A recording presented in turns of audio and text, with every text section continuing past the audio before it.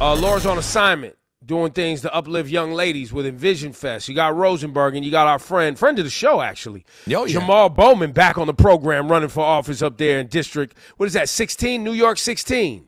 New York 16, correct, yes. That's right, one of our state representatives on the federal level. Yes, that's a good way to put it. That's exactly right. State rep on the federal level. That's well, right. and the reason I do that is because sometimes people forget that there are state representatives on the state level, and then there are state representatives on the federal level that sit in the House. And I think we have to not gloss over the reality that many of our American citizens don't know how the government is structured or work. Man, please talk about it. And I appreciate you for continuing to break that down for people, because we got city level, county level, state level, federal level, and all this stuff in between that people don't really talk about, but is really important to your day-to-day lives. And we got school boards. People need to be running for school board. And then you got and in New York City, you got borough level. That's right. That's exactly right. That's exactly right. Man. So, Jamaal Bowman, let's get to the hot topic, man. You're running for office, and you have a highly contested district and a highly contested seat in the House. You are a progressive in the Democratic caucus, and we have had you on several times because of that, because we love how you're pushing things forward and looking for new solutions and not afraid to call people to task. Currently, and over the last few months since October 7th, you've been very outspoken about a ceasefire. You know what that means, Ebro? That means he's become a target of AIPAC. Oh, AIPAC is on him, donating to his competitor Latimer, who he's involved in Westchester County in some way already. Oh no, he's the Westchester County executive and has been for the last 7 years. So people know him, people like him. Yeah. So this is a tough one for you. But I just recently saw a poll. I think it was New York Times that said 2/3 of your district want a candidate that supports a ceasefire, as opposed to Latimer, who does not. That's correct. I mean, people want peace, man. You know, that's the bottom line. People want peace. They want an end to not just this war, but all wars. People are watching on their social media, babies being bombed, kids starving to death. They're watching the atrocities of war and conflict. And so the only way to get to a sustainable, safe space and place for both Israelis and Palestinians, and both the Jewish people and the Muslims and Christians who live out there, is to get to a place of peace. And so this is something that people have been fighting for 75 years. This is not new. People have been fighting, against the occupation, against the blockade, and really like pushing conversations around U.S. foreign policy and where our money goes and what's it supporting and what we are not like holding our allies accountable for. And so all of that came to a head on October 7th with the atrocious attacks by Hamas, which we condemned outright from the very beginning. But since then, what we've seen is collective punishment. We've seen the strategic cutting off on food and water and electricity. And very quickly, we called for a ceasefire because we saw the writing on the wall, if you will. Like, we knew that we would get to this point. I mean, Benjamin Netanyahu, who is not liked in Israel and is not liked here at all, was using biblical references at the very beginning to pretty much, tell us what he was going to do and foreshadow what he was going to do. And so, yes, the majority of the district, want a ceasefire. And, that should be common sense to most people who care about human rights. But unfortunately, my opponent is not there yet. Now, is he not there yet because he wants the seat? Or is you truly believe that that's where he comes from because he knows he can get funding from the warmongers who have and I'll let Rosenberg speak to this about like what the gain is actually in having this conflict in the first place, because we got to get into that also with settlers and Gaza and the waterfront. And, Rosenberg is very close to this. And we've talked about this on the air for many, many years. But what do you think your opponent's real, honest, personal position is on this? I mean, he's under the control of AIPAC. I mean, that is crystal clear. He was recruited by AIPAC even before October 7th and pretty much begged to run for this seat. And so he's controlled by AIPAC. He's a tool of AIPAC. And just so everyone's clear, he's a Democrat running against me in a Democratic primary. And AIPAC is funded by Republican GOP mega donors. And they have funded and supported election denying Republicans in the House of Representatives. So I just want to be clear about this. This person has been over his career a Democrat, 35 years. But now he is siding with AIPAC, who cares more about, another country than they do here.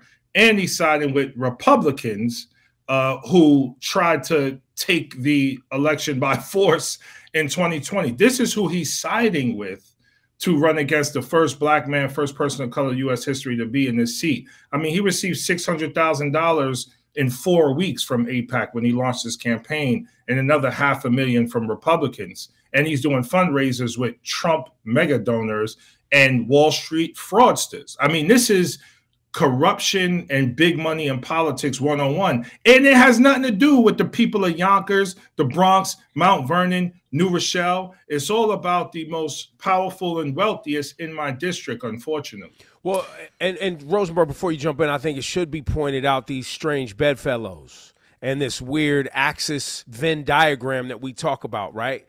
Because taking Jamaal Bowman's seat away from him now reduces the progressive power in the House. So even if you aren't aligned or don't care about what's going on in Israel, you just want to make sure someone like Jamaal Bowman with a voice and a perspective like Jamaal Bowman's is out of the House that could stand in the way of the Marjorie Taylor Greens and their agenda and these other conservative agendas in the House. And you can get in a more moderate Democrat that is in the pockets of some of these GOP people to maybe abstain or not vote on things or fall back when needed. You don't have that extra seat there. That's right. And black and brown people and young people don't have a voice in Congress that they really support. Because when you look at the polling, it's crystal clear. Like people under 50, people of color, real progressives support us like extremely at an extremely high level. And so that's what they're trying to take out. I mean, since I've gotten in, and to your point, let's take the Israel issue aside. We've been fighting for universal health care, universal child care, housing as a human right, fully funding our public schools, economic development, and investing in historically marginalized communities. All the things that people want when you look at Poland. We've been fighting for those things. But special interests in the power elite and big money in politics controls all the politics, Republican and Democrat alike. And so that's why I get, pushback from my party as well, as we can see with this primary challenge that we have. I feel like, Jamaal, this subject is such an interesting case study in what is such a major flaw about government as we know it. Because AIPAC has literally turned from being a primarily Democrat-based PAC to now basically all Republicans, because all of these issues, these are all just one issue people. They only have one agenda, and that agenda seems to be whatever Israel wants, they support. I'm just confused, though, when people give you pushback on this subject. Is it just as simple as we want you to blindly support Israel? What could AIPAC even be arguing is good about this war for the future security of our beloved ally, Israel? Thank you for that question, and thank you for phrasing it that way. It's been the conflation of criticism of Israel with anti-Semitism. That has been the thing. That is what has been weaponized over the years. Israel is a state for the Jewish people. Everything we do is on behalf of the Jewish people.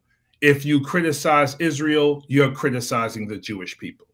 And that couldn't be further from the truth, because to criticize a state is to criticize how that government functions and operates as regards to its policy.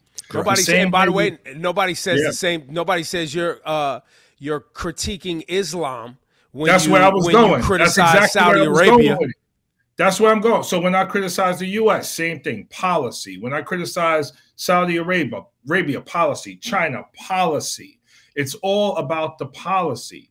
And as it relates to the issue of anti-Semitism, I believe very strongly, and scholars believe this. And listen, I'm not just talking out my ass here. Like I did my homework when I ran against Congressman Elliot Engel, because he was the #1 pro-Israel chair of the Foreign Affairs Committee person in Congress that I knew I had to run against. So I did my homework and I met with scholars and researchers here. But I also went there to Israel and I met with scholars in Israel, in Jerusalem. And I went to the West Bank.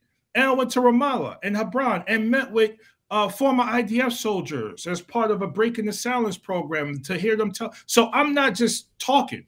Like, I'm trying to figure out, okay, we've been saying two-state solution. When we going to make this happen? And then when I went there, I was like, oh, y'all not really serious about that. We have 700,000 Israeli settlers in the West Bank that was supposed to be Palestinian land. Y'all not, this is just a talking point for y'all. And so for me, the safety and security of the people of Israel is directly connected to the safety and security of Palestinians in the West Bank and Gaza. And if we're talking about one without the other, we're not having real conversations. Correct. And with regard to anti-Semitism globally, I'm an educator, so I'm biased towards education. All we're doing politically is pandering to this notion of criticizing Israel as anti-Semitic, as opposed to doing the real work on the ground in schools, in school districts with people to really deal with the issue of anti-Semitism, hate, sexism, and all the shit that continues to hold us back. All the isms. So all the isms. You know what's fascinating? I remember about a year ago, whenever Netanyahu was reelected the last time, my dad sent me an article from Tom Friedman. And my dad has never seen things the same way as Tom Friedman. Tom Friedman was always further right than my dad. Always was, pretty hard line for Israel. Well, and Rosenberg, you're assuming that people know who your dad is. Sorry, my father writes on this subject and has for 50 years, right? I recommend everyone go look for his Substack, MJ Rosenberg, on the Endless Crisis is the name of his Substack that he writes on every day. So I just looked up Thomas Friedman on the New York Times, like his page where you could see all of his articles. Starting so long before October 7th, months and months before that, this guy who was generally pretty right on Israel started and by writing, right, you mean conservative. Correct. February 28th, 2023. Netanyahu is shattering Israeli society. March 7th, 2023. American Jews, you have to choose sides on Israel. March 14th, 2023. Putin and Netanyahu show why bad things happen to bad leaders. March 28th, 2023, Jamaal. Netanyahu cannot be trusted. This is Thomas Friedman, who is a conservative, writing way back before October 7th. So it's really upsetting, and I wonder if you get into this with some of your fellow Democrats who are following sort of the AIPAC line on Israel, don't you realize this is a far alt-right government, and we've known that for a while now? Well, and the Israeli citizenship has been protesting this government up until October 7th, until it became, obviously there was a war going on and people got out of the streets. Well, the man was trying to wipe out the power of the judiciary branch in Israel. And not just protesting in the hundreds of thousands every weekend. They were filling the streets protesting Netanyahu's government. And yes, he trying to wipe out the judiciary, which is the only branch of government that could hold him accountable for what he wanted to do, which was annex the West Bank, which is what he said out loud. And so to your question, big money controls politics. AIPAC has a very strong arm in the United States Congress, in the House and the Senate. No one wants to be criticized of being anti-Semitic. And when you challenge AIPAC, brother, like the calls I get in my office are out of control. Like the calls, the letters, the emails, like my office stops functioning because we have to respond to all of the incoming, the intimidation tactics, the bullying, again, the weaponization of being against Israel. All of that happens. And my colleagues, many of them don't want to deal with that. Like my colleagues, a lot, with not all of them, many of them, their goal is to not have a primary race. If I didn't say anything, I wouldn't even be in the primary right now. I would just be chilling, coasting to a victory in my third term, because many and it's built on seniority, right? So the longer you stay, the more power you have, the more influence you have. So why do I want to put myself in a position where I may lose a race and then not have any influence in the House of Representatives? And that's why we need full democracy reform, from the filibuster, the Senate, to electoral college, to big money in politics, to all of it, because all those old ways of doing things got us in a position where we might have a real fascist back in the White House in November. And so, yeah, man, that's the fight. This is not just, Israel and the state of Israel, not the people, AIPAC, what's happening in the U.S. with Trump, Western, societies. This is all part of how things used to be, and us evolving and transitioning to a world and a country that really works for all people. Now, Jamaal, how did the temperature change? In any way, when Chuck Schumer came out unequivocally against Netanyahu and the government, the current, I guess. Well, how does the government work there? Because I really don't know how. Like, is he like? I thought he got voted out, then he got back in. Then I don't understand it, but the current leader, Netanyahu in Israel, Chuck Schumer, the highest ranking, not only Democrat in Congress, but also a Jewish man. Yeah, so it changed considerably. I got a ton of text messages from people in the district saying, like, you was right. Now Schumer's on board. This is going to be good for you. This is going to be good for us.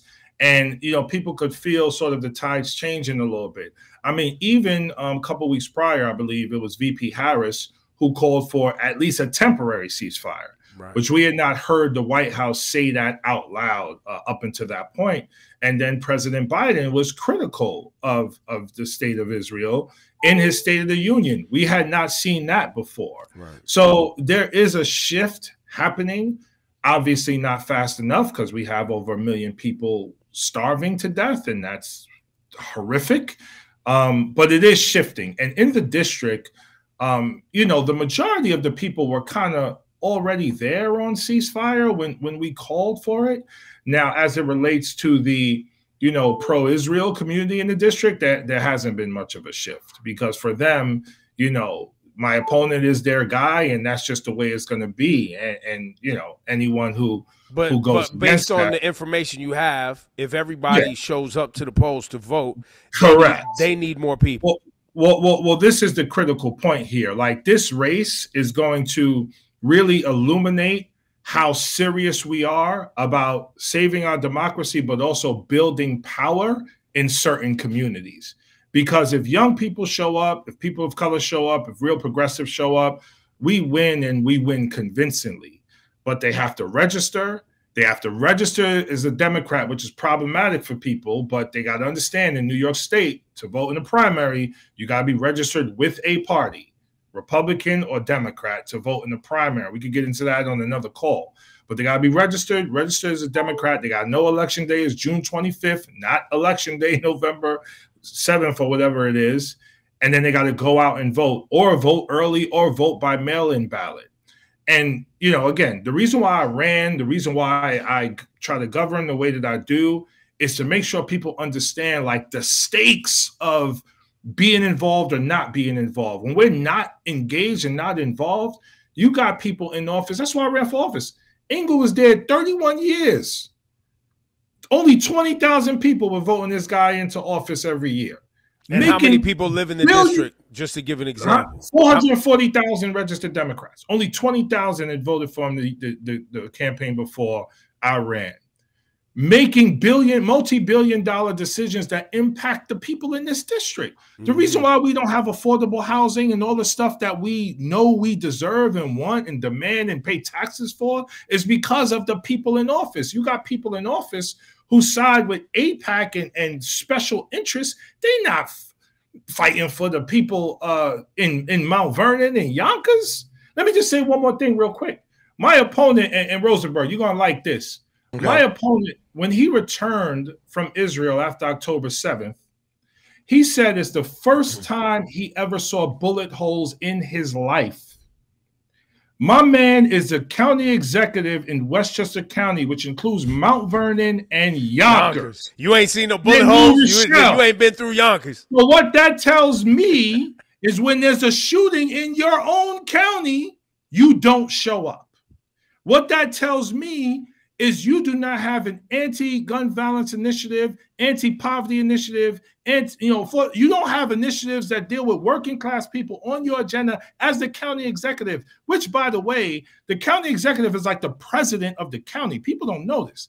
That like they have a $2.3 billion budget to disseminate. You had to go to Israel to see bullet holes. Listen, we don't want to see bullet holes anywhere.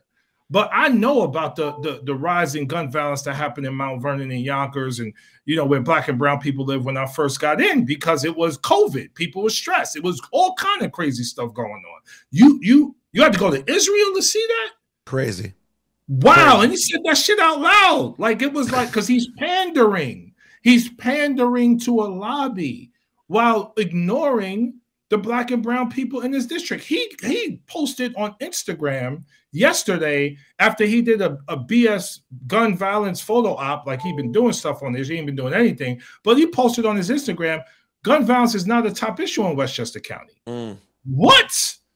That tells you right there where his mindset is. He used to live in Mount Vernon. He lives in Rye right now. And talk to the victims of gun violence and the people who live in Yonkers, Mount Vernon, New Rochelle, different places. Talk to them and see what their day-to-day lives are like and tell them it's not an issue in our district. Now, well Jamaal, since being on the job, let's talk about some of the wins in the win column.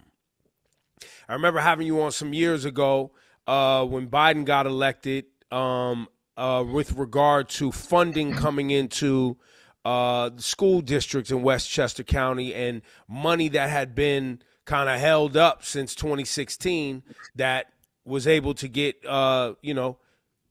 shook loose, let's say.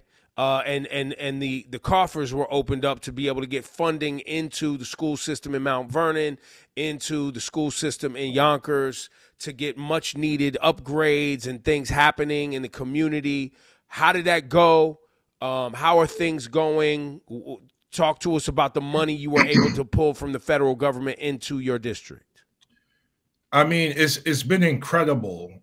We've been able to bring well over $1 billion into the district to invest in everything from workforce development to affordable housing to education to criminal justice reform to climate justice. Every category, every area that we wanted to focus on, we've been able to focus on.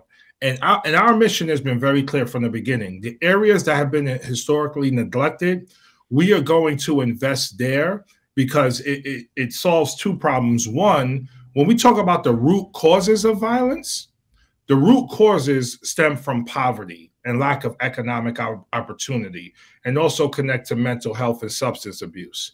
So we made sure to invest there. And it's not just about money, man. It's about relationships. So, for example, the Westchester Youth Shelter works as an alternative to incarceration program for young men and women who, commit a crime and need to be held accountable. Instead of putting them in jail, let's give them an alternative to incarceration program. Great program. What was missing was the investments in mental health and substance abuse that those young people needed to help put them on the right track. So we partnered them with a program called the CARES program in New York City, gave them over $1 million in investment, and now they're merging to form the second CARES program in the country that combines criminal justice reform with education with mental health supports. So it's things like that. It's also about, the economic development aspect of it. So it's help them with what they need now, mental health, education, substance abuse, but then put them on a pathway to workforce development. So we've invested in workforce development programs at the YWCA, the HOPE program in the Bronx, environmental leaders of color, because we're focusing on environmental justice and the 21st century technological skills they're going to need. We've been able to do all of that. So it's not just the money, it's the relationships and the communities and the programs that my opponent and many elected officials have completely ignored because they're not creative in their thinking and innovative in their thinking. And it's in response to things that happen in the community. Young man gets shot and killed in New Rochelle with a ghost gun. We write a letter to President Biden giving him 6 or 7 things he could do through executive action. One is banning ghost guns. What does the president do? He bans ghost guns. A girl gets stabbed and killed in Mount Vernon. We don't just show up and give thoughts and prayers. We meet with the youth bureau there and we develop a program for at-risk girls. We give them $1 million to implement this program. And now they're targeting at-risk girls in middle and high school and just giving these girls self-esteem, self-worth, technical skills, and everything they need, while also doing infrastructure projects in some of the other parts of the district like Hastings, Mamaroneck, Ardsley, and Tuckahoe. So that's the work, right? The work is, one, it's about the people in the district that have been neglected and left behind. But two, it's aspirational. Like, what's the vision for this district and how do we work to make that happen? That is the kind of thing when you get people like us into office that we're going to fight for, that we're going to do. Because guess what? We don't got to go across the world to see bullet holes. I lost 5 friends to gun violence and senseless violence before I was 21 years old, growing up in New York City during the crack cocaine era. That's why you need people like us in office to do this work. Now, how does this bode with the kind of, let's call it the old political guard in your district, right? There was, I read an article that there were some clergy members and leaders and things like that felt like they weren't aligned in your plans and policy, but they represented kind of the older generation of the district versus this kind of young movement. Can you talk about how you've been trying to bring those worlds together and having any success? Yeah, there is a generational gap for sure. I've had multiple clergy breakfasts and clergy conversations. We just had another one this past Saturday. We're going to do a few more going forward. And there's generational divides and there's ideological divides. Some tend to be a bit more conservative. For example, when it comes to criminal justice reform, many think I may go a little too far with some of the things that I've said as it relates to police violence and other things. And so it's about building relationships, making connections, see if we can find common ground. One thing, I feel pretty confident about is when it comes to speaking up for Black and brown and poor and progressive people, I'll put my record up against anybody. And that's something that all clergy, regardless of age or ideology, really align themselves to. And they also align themselves to, like, my background, right? Like, I didn't just, raised with single mom and all that, like I said before, but I was an educator for 20 years before doing this. I was a teacher, high school dean of students and middle school principal for 10 years. So I've already served the community for multiple decades daily through education and other means. So they really appreciate that I bring that perspective to this work, because that perspective always begins with the most vulnerable and always invests in education as the ultimate equalizer. That's why we used to go so hard with the issue of universal child care, man. People, we talk about housing. Childcare is like a mortgage payment, yo. Yeah, it's crazy out here. And so people are underemployed, which means they're not making enough money. And then they got to pay childcare and rent. Their money's gone. And then when they go and take a vacation, when they get a vacation, they got to use credit to do that. And then their credit turned up back. And we ain't even talking about groceries and all that stuff. What vacation?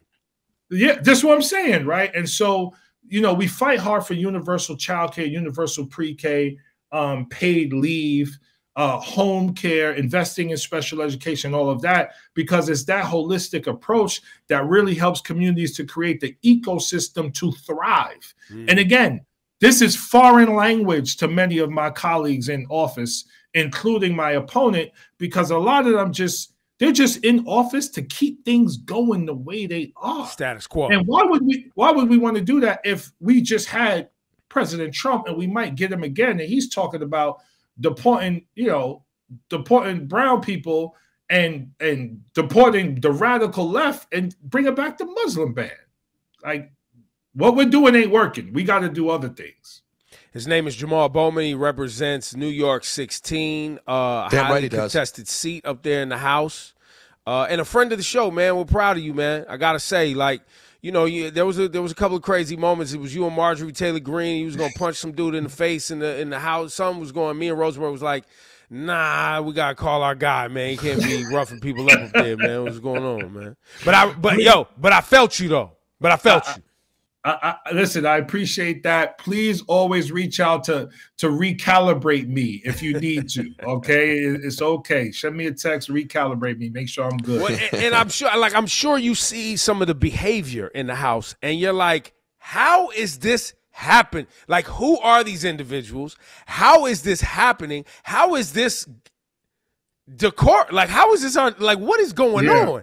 Yeah, I sit with, so we, like the squad, me, Summer, Corey, Alex, Ayan, all of us, we kind of sit together in the House. What's most frustrating for me is everybody in there has high capacity and is completely capable of doing great work.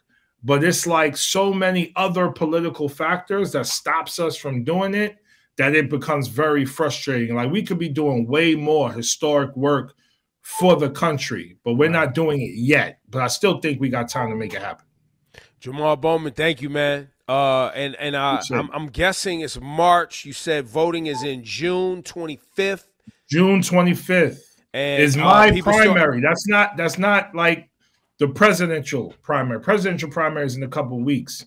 The congressional primary is June 25th. Yeah, they do a great job making sure people have to go out to vote 4 or 5 times a year. That's what everyone needs. No, New York State's a disaster, bro. It's a disaster, man. All right, y'all. We'll spread the word. Thanks, Jamaal. Respect, sir. Take care, bro. You.